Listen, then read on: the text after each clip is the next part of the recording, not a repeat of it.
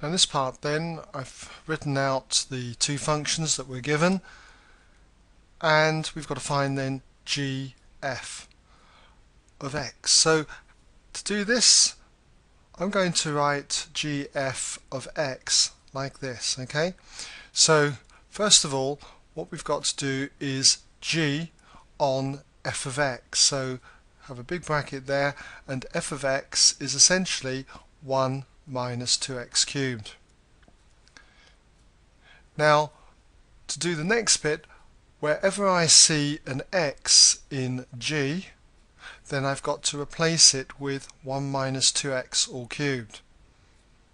So that means that what I get is 3 all divided by, so it says x, but that is now going to be replaced with 1 minus 2x cubed, and then we have the minus 4.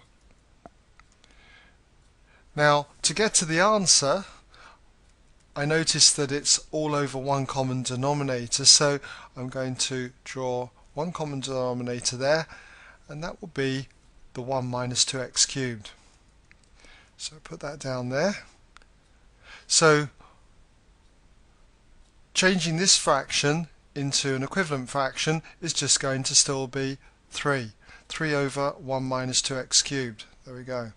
But for the 4, I need to multiply top and bottom by 1 minus 2x cubed in order to get an equivalent fraction. So I would have minus 4 multiplied by 1 minus 2x cubed.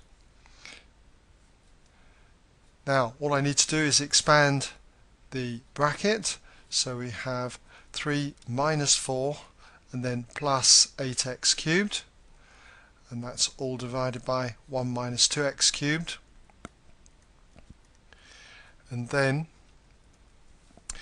if I put the 8x cubed first, then we've got 3 take away 4, which is minus 1, and that's all divided by 1 minus 2x cubed. And that's what we had to show.